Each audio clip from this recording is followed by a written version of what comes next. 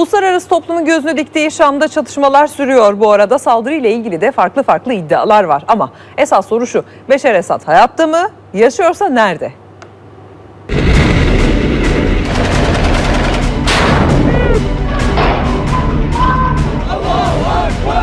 Tank, tüfek, helikopter, Şam sokakları orduyla muhalifler arasındaki çatışmalara terk edildi. Dükkanlar kapalı, korku başkentte kol geziyor.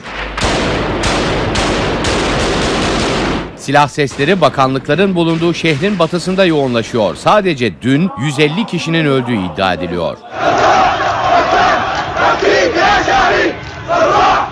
Dün Beşar Esad'ın 2 bakanı ve eniştesi intihar saldırılarında hayatını kaybetmişti. Bugün farklı bir iddia ortaya atıldı. Saldırıyı üstlenen Özgür Suriye ordusu toplantı odasında 2 bomba patladığını duyurdu.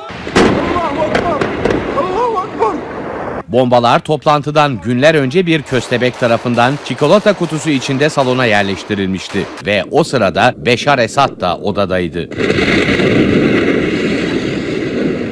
Diğer iddia ise daha çarpıcı. Savunma Bakanı Raşa ve Esad'ın eniştesi Asif Şevket 2 ay önce aşçıları tarafından zehirlendi. Ancak Esad rejimi son dönemdeki uluslararası baskıyı hafifletmek amacıyla ölümleri dün duyurdu.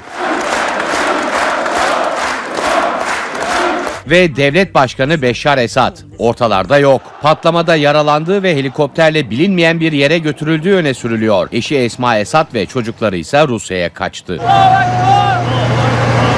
Suriye'deki gelişmeler karşısında dünya da devrede. Beşar Esad'a verdiği desteği kesmesi için baskı yapılan Rusya lideri Vladimir Putin'i bugün de Amerikan Başkanı Barack Obama aradı. Kremlin'den yapılan açıklamada Sayın Obama'ya Suriye krizi konusundaki prensiplerimizi ilettik ama ikna edemedik denildi. Putin'le dün de Başbakan Erdoğan görüşmüştü.